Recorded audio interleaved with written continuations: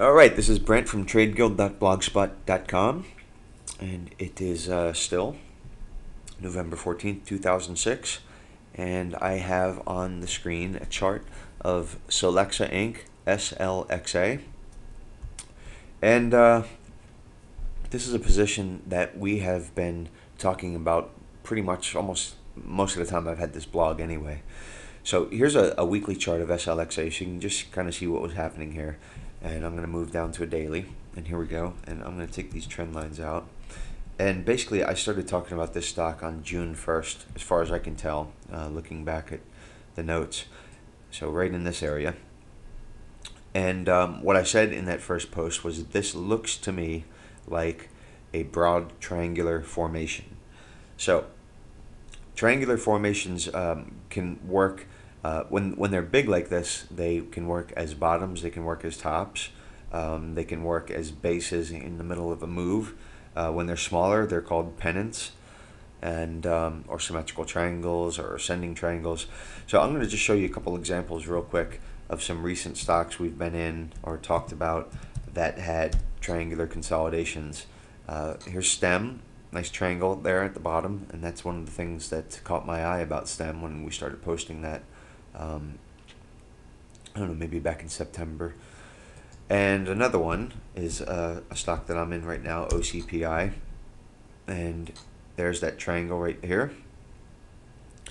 And here's an example of a stock where the triangular formation functioned as a top. Here's the triangle in Archer Daniels Midland ADM, and you can see it's just broken down from there, and it is returned to try to kiss that apex goodbye, which they sometimes do, and just broke down again. So let's get back to SLXA. The point being that these big triangles often will function as bottoms and tops. Let me go ahead and zoom out a little bit. So here's pretty much, I'm going to try to draw this trend line. There we go. And the bottom trend line here. And there we go. So we kept on talking about this stock. A lot of people jumped in. One of the nice things about it was the accumulation was just going nuts on this stock. I'm going to back it up a little bit. And here we are back in March. Money stream is up here in the top window. We have balance power in the middle window, also on balance volume over here with the white and blue indicator, and then I have time segmented volume.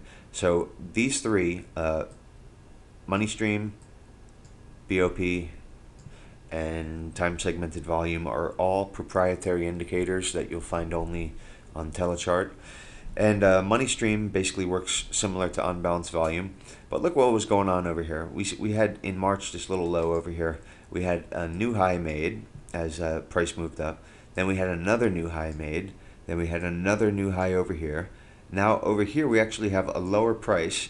See, the price is moving down over here. And we have another new high in money stream. And then price continues to consolidate, and we keep getting new highs. So it's pretty interesting that this indicator way back then was saying that it saw accumulation. Balance of power was seeing accumulation. Time segmented volume stayed very constructive, never dipped really much below that zero line. So SLXA, in my opinion, was a triangular base, which by nature is an area of consolidation or accumulation. And these indicators just went to confirm that. So somewhere around, I think, August or September, Warden Brothers rolled out their Snapsheets platform, which comes for free with Telechart 2007. And Snapsheets has all kinds of different indicators that you can modify and edit to your heart's delight. I like it because it has a fundamental data feed, and I can chart out fundamental information. Now, the way it basically works is you add however many indicators or browsers. You can link all your browsers here and put as many as you want on there, and then you just tab them on the side of the chart. So if I want to look at short interest, I'll just click on this short interest tab, and here's the latest short interest ratio for SLXA. And I just tab it back and put it back. So I have insider trading over here, and I also have institutional trading institutional positions, which is not always 100% accurate for reasons I'm not going to go into, but it gives you a general idea. So if we just slide the date pointer back to this area, we can see we're about in March, and that's about the time when this big triangular formation was starting to form. And we can see that the insider or institutional transactions went from about 13% holdings up to 34% in, let's see, that's still in March. And then by the time we get into June, it's all the way up to 45%, and then finally up to 50% in the August, September area. So we went from, this 12, 13, 14% up to 50%, all in the course of this big triangle. So the indicators that we were seeing over here, money stream, time segmented volume, and BOP, were honest, and the fundamental data was backing that up. So I really liked SLXA, and we kept on pushing it. Excuse me. And a lot of people jumped in, I think, from our blog, and we had a couple of interesting developments. As this trend line, which was pretty clean, was developing, we had these 2 days over here where price plunged down here to the $8 level. Now, I said, as they were occurring, I don't have an intraday chart of these anymore, but I said back then that I believed, and I actually did a post, if you want to look up, let's see, it was probably September 11th and 12th, somewhere in there, and I did a post describing why, and I think maybe in a video, describing why I believe that this was a shakeout. It occurred on light volume. It actually supported back here in this area, so we got support there. And a lot of times before you get a breakout from a nice move like this, you'll have a little last shakeout where they'll try to knock some positions out and hit those stops. So we held on tight. I actually added to my position over here on that shakeout, and we moved forward and we got our little breakout. The volume wasn't huge on it. Now, I was kind of surprised it wasn't huge, but it's a little bit understandable, I think, because this is such a big consolidation. It's such a broad formation. They probably, I would think, take a little more time to develop, and it did go on and develop. Now, the interesting thing about SLXA, and the thing that brought me to this stock, and that I really thought that good things were ahead, was look at the range of this triangle. I mean, it's, shares from $11 down to $7.50, with the bulk of it being between $7 and $10. So if somebody was buying a lot of shares, accumulating a big position in this range, so it's going to hit $10, and I think what, they're going to sell off? No, I don't think they're going to sell off. I think they know something. I think they're waiting.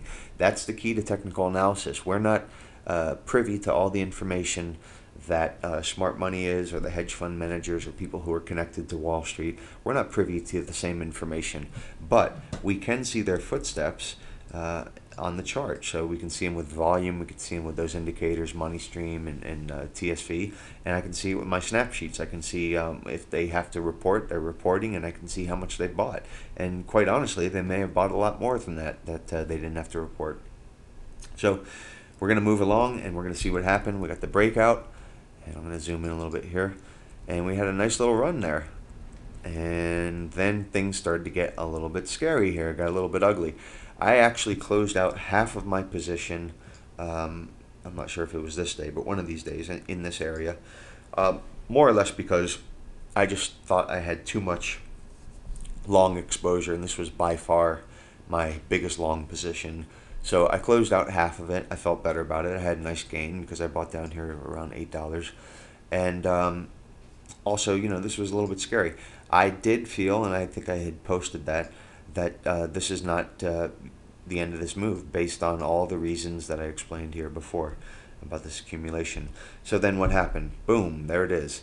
30% in one day. SLXA is going to be bought out, and the chart was accurate. Technical analysis worked. So check out Warden. You get a free first 30 days for free. The Snapsheets platform comes for free. I have a whole bunch of custom indicators I wrote that I'll give you, and check it out. Thanks for listening, and have a great night.